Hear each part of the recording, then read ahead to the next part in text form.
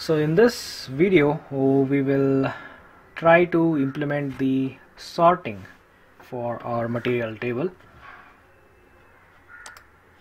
So let's start doing that. Let's go back to the show department HTML and add a keyword mat sort for our material table, and then we have to mention the columns which should have the mat sort feature, right? So we say mat sort header, okay, department ID as well as department name.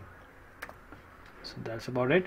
And let's go back to the show department.ts and we have to import the mat sort module and scroll down to ng on init. Okay, so here let's add at the rate. Also we need view child.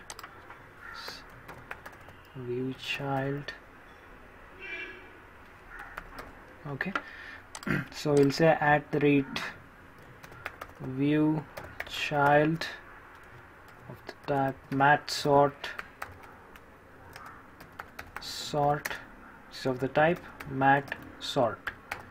Okay, so that is what we want to. So you can refer these things in the material design documentation. So you just have type mat table sort, okay, and you'll get the documentation, okay, sort header.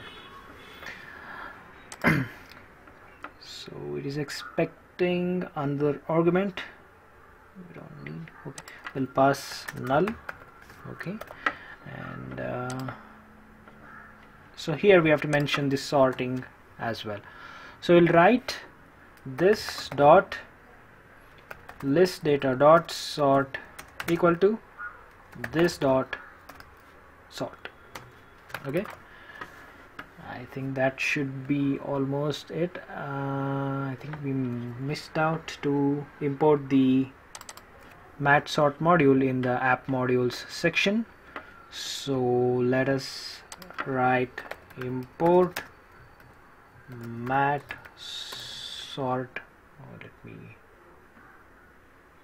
It's mat sort module from @angular/material. Also, let's not forget to add the import inside the imports section as well. So I think that should work. Let's hope that it works. Let's click on departments and we have some error. It says append child. Oh, no, this is not okay.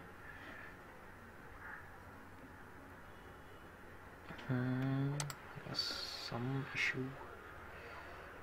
Department.ts.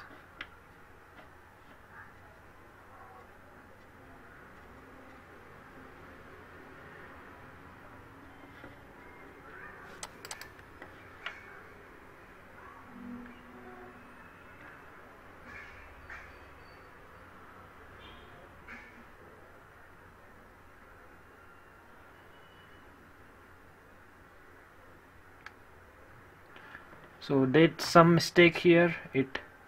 This mat sort header is not supposed to be in this place. It should be in this header place. Okay,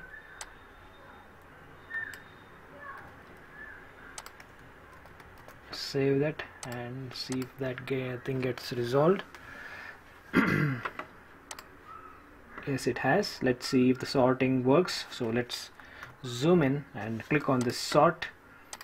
You can see that it is sorting in the ascending and descending order. So the similar implementation can be seen for department name as well.